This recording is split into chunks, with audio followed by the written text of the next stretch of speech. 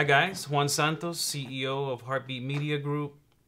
Just want to share a video with you on the topic of the business pie. Now, it's not a pizza pie, it's not an apple pie, it's the money pie. So the money pie is very, very complicated because in a perfect world, you stay within the 100%. The 100% representing 100% of the money that comes into a business, any type of business, they're all the same. When you have the income, you take that 100%, you look at the pie and you say, okay, how do I not get to a negative? How do I not exceed the 100%? When you're deciding how to allocate the money, you obviously have to go through all of the pieces that are the must-haves.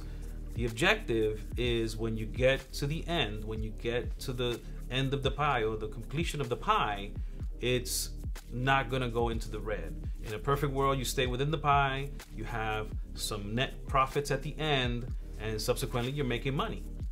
In a lot of cases in today's world, the formula has gotten thrown out of the window. You have businesses, Amazon, all these companies that they lose money, but they're propped up by banks. Small business owners in most cases don't have this. They don't have this opportunity that these large companies with, publicly traded companies and all these other companies that are propped up by banks, and banks are funding their expenses and banks are pouring money in there because it's the long game. They know that eventually they get to profitability and ultimately everyone wins. In a small business, it's a bigger challenge. It's much, much harder to manage that pie. In some cases, even as a small business owner, you make a decision to take on debt. Now there's good debt and there's bad debt. The good debt is if you have a specific need, you want to increase your staffing, marketing, you want to increase your marketing so that you're hopeful to get an ROI, a return on your investment. Whereas bad debt would be debt that you're gonna use to cover losses. That's bad debt. If your business is losing money, then you have to identify the symptoms of that problem. What is the problem? The problem, maybe you have too much payroll. Maybe there's an opportunity to trim it down. Maybe there's an opportunity to look at your additional expenses.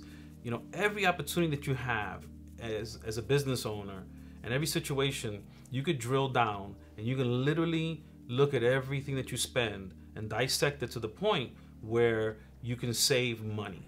The goal here is to take that 100% of the pie and not look at it as the 100%. Look at it as every fraction of that 100%. So obviously you have to have your rent, you have to have your utilities, but even in the utilities, you can do some things to help yourselves. You can manage it better.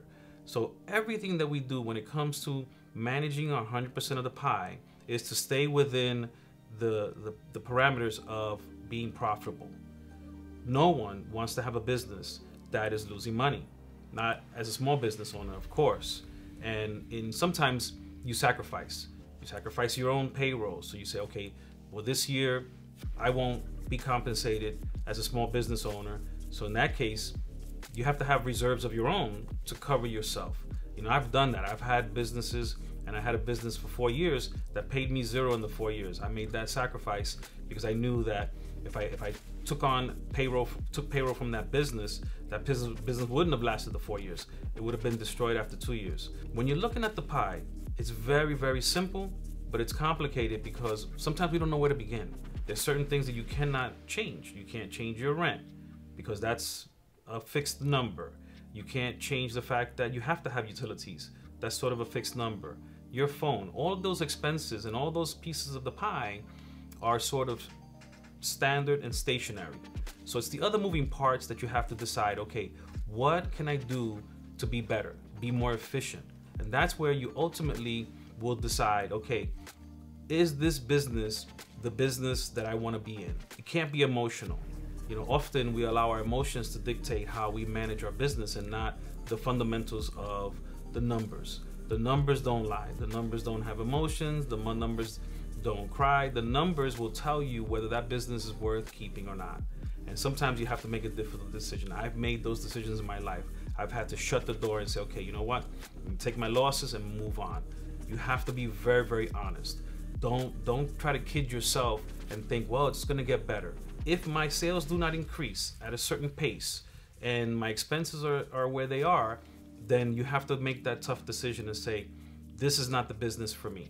So guys, if you like what you've heard and you feel there's value to it, then subscribe and like it on the Heartbeat Media Group, and I'll see you on the next video.